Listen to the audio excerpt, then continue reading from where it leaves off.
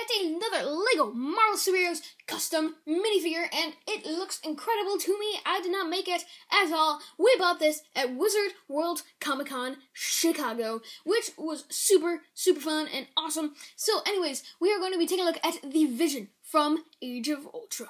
Now, I don't remember what booth exactly it was.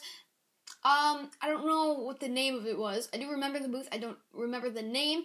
But, very cool. This figure looks absolutely incredible, and I think it is made to be just like the official LEGO minifigure. So, for those of you who want Vision, this is the best figure to get. It was, I think, $5 for this incredible custom figure, and, rather than 20 or 80 for the set. And so anyways, let's take a look at him because he looks incredible.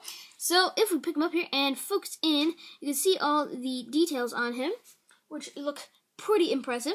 And you can see on the face here, I'll actually zoom in for you guys if I can. Come on. Alright, hold on one second.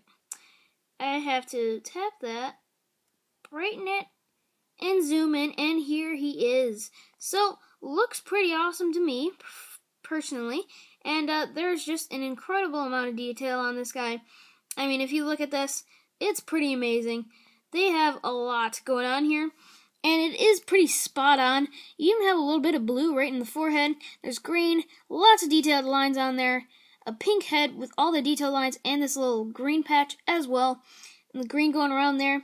You can see the eyes. There's a little white pupil inside, and the eyes are purple as well, with some red markings around it. You can see his chin even has some green on it, and it really does look quite impressive. Moving down to the body, you can see there's the pinkish purple color with some gold as well, which looks really neat, connecting kind of with the cape here.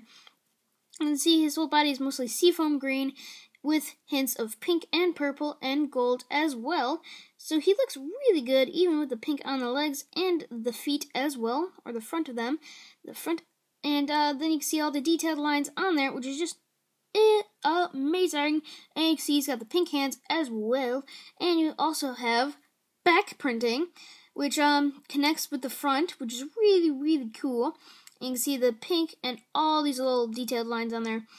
And then the back of the legs doesn't have any printing, but still really neat. And you can see the cape.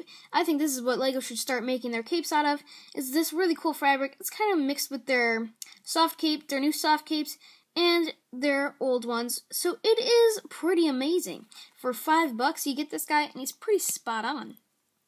So, anyways, I definitely recommend trying to find someone like this. Definitely a cool figure. So anyways, guys, thank you guys for watching.